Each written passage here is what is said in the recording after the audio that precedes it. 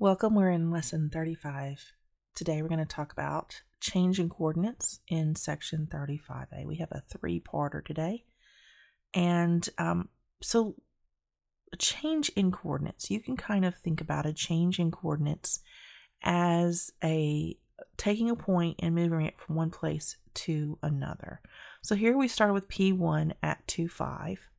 And we moved it to 5, 1. So that's point 2 or position 2 here. Another way you can think about that is as the hypotenuse, I'm going to use a different color here, the hypotenuse of a right triangle.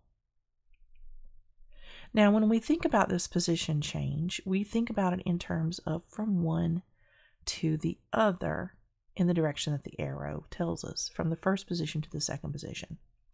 So even though this is a hypotenuse, it's a positive length. Length is always positive. We are going to think about it in relative terms of direction. So let's just begin by solving for the change in y and the change in x, which we know as the slope or the rise over run. So we take the y values, which is position 1 is where it starts, position 2 is where it ends. So we always subtract position 1 from position 2. We subtract where it started from where it ended up. So 1 minus 5 is our y values, and 5 minus 2 is our x values. And that's going to be negative 4 over 3. This is going to be our rise over run or our slope. You can also tell us, using these, the distance in the change here. And the way we would do that is by using the distance formula. And the distance would be the same thing as the hypotenuse formula that we've used before. The square root of 1 minus 5 squared plus 5 minus 2 squared. Now remember, this is just Pythagoras' theorem written a different way. We take a squared plus b squared equals c squared, right?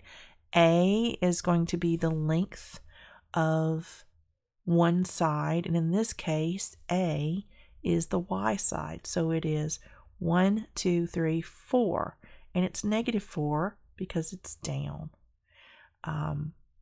Up and down here. And we know that negative 4 is never going to actually be negative 4 when we square it, because a negative times a negative is positive. So whether or not it's a negative number doesn't even matter. This becomes 4 squared, which would be 16 plus, and 5 minus 2 is 3, so 3 squared would be 9. So the distance here would equal the square root of 25. The distance would equal 5. And if you remember anything about your triples in your triangles, you know that when we have a triangle with a 3 and a 4, the hypotenuse is always 5, right? So all of that math works out. So whenever you're asked to write a distance formula given 2 points, you can write it like this. This is the format you want to use. You want to say distance is equal to y1 minus y2, or actually I'll take that back. It's position 1, so it'd be y2, I can't get my pen back, y2 minus y1 squared plus x2 minus x1 squared, and all of that under the square root symbol with your d is equal to in the beginning. So we're going to have a practice problem here, and it's 35.1. Let me clear the page. So 35.1, and it says given points P1, which is negative 3, 2, and P2, which is negative 4, negative 5. What do we represent by a, negative 3, so this is a, negative 3 minus negative 4, and b, negative 5 minus 2. What does that represent? And what this represents, A is going to be your change in X. I'm sorry, your change in Y. And B is going to represent your change in X. Easy peasy. That is all that is. That is change in the location of the P1 coordinate to the P2 coordinate. Change in Y over change in X.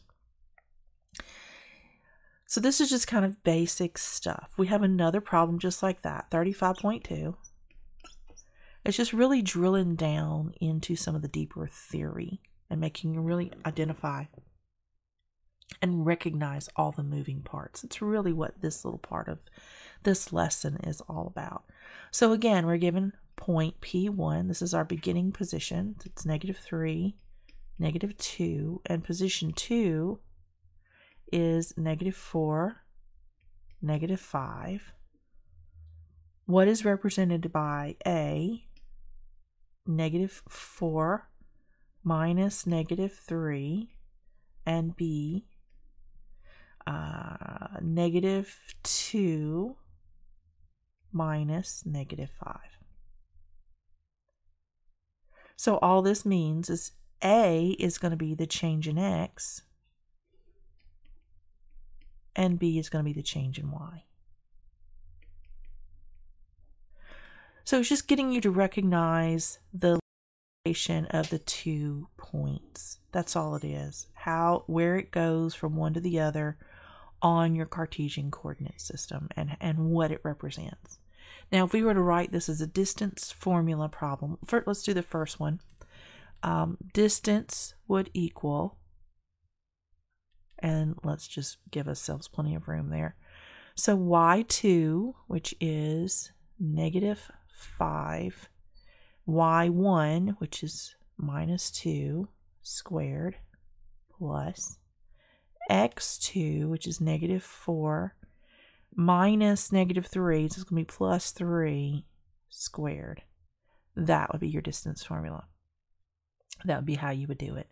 So distance would equal here, the square root, we've got -7 squared. That's going to be 49 plus -1 squared would be 1. So distance would equal the square root of 50, which we know is 2 times 25, and the square root of 25 is 5. So distance would equal 5 times the square root of 2. That would be our result, our answer for this.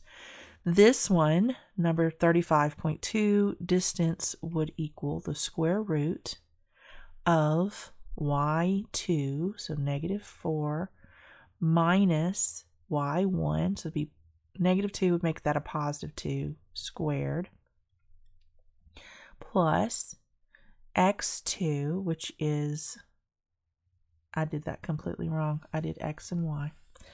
So that's why you've got to really pay attention, because this should be y. So y2. So -5 plus 2 squared plus the x, -4 minus -3 would be +3 squared. All right, so there's my problem. The distance here would equal the square root of, that'd be a -3 squared, so it'd be 9 plus 1. The distance would equal the square root of 10. And that'd be where you'd stop.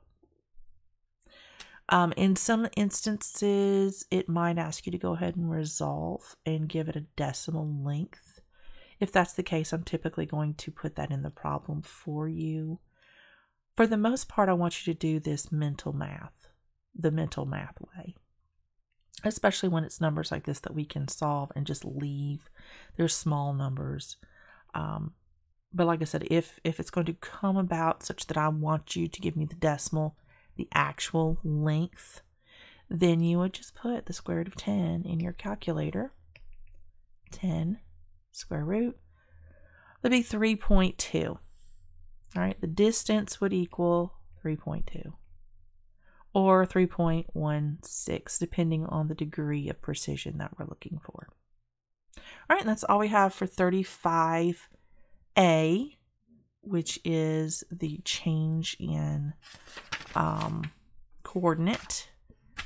So there's going to be a couple practice problems for this, and then we're going to watch a video for 35.B, the name of a number.